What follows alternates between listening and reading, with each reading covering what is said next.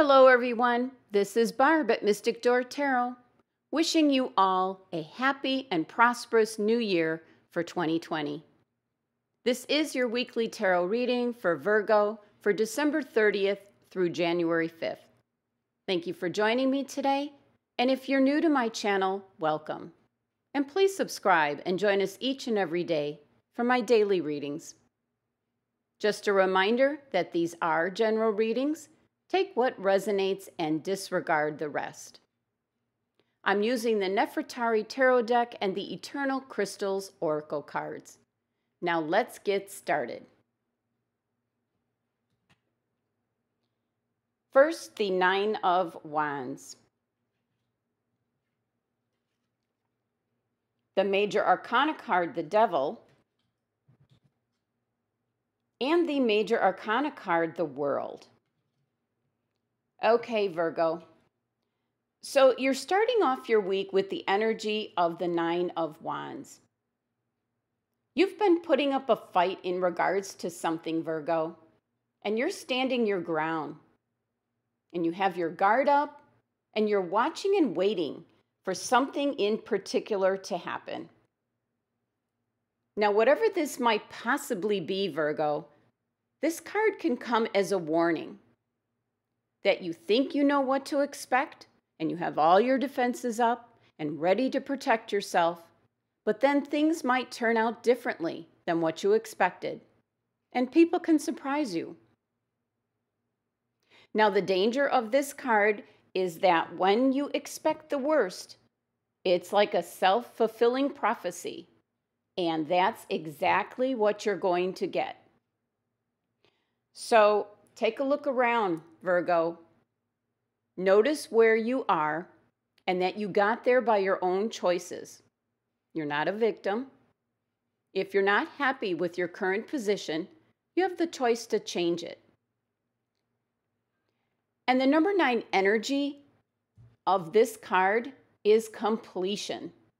The number 9 is the last single digit number, so it is done, complete. It is a time to look back over possibly 2019. For some of you Virgos, you're looking over the past year. And this makes sense, since you're only days away from the new year 2020 ringing in. So now, Virgo, midweek, right when the new year's coming in, you get the Major Arcana card, the Devil. And as I've explained before, the Major Arcana cards are the bigger deals. They're the life events, milestones in your life that are happening. And this can be so many different things to so many different Virgos out there. So like one example can be right at New Year's, possibly as you're celebrating, something happens, and it will be something that you will never forget this particular New Year's Eve. Now, I know one of the signs this week, and I can't remember which one it is. I felt that some of them were going to be asked, will you marry me at the stroke of midnight? Something that somebody's going to remember. So it's something like that. You're just never going to forget this particular New Year's and going into the new decade. Something's going to take place. And with this being the Devil card, which is about overindulgence, I really can't say if it'll be good or bad. One thing, Virgo, with the Devil card is the feeling of restriction. But this card is actually self-imposed limitations and restricting yourselves, bringing it on yourself, in other words. And the Virgos that this really applies to and should be resonating with, they know exactly what this is all about. Now, for the rest of the Virgos out there, the Devil card is showing up because it's New Year's Eve. It's time to celebrate. We have the wonderful year of 2020 coming in, and it's time to get out and have some fun, let go, forget about tomorrow. But as a warning, the number 15 energy of this card, which reduces to 6, which is about balance and moderation. Keep that in mind as you're having a great time. Enjoy, Virgos.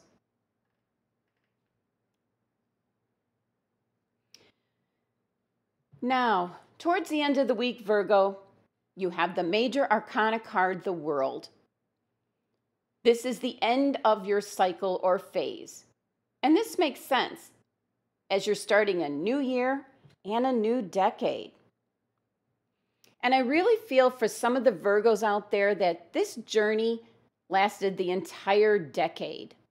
So you are done with 2019.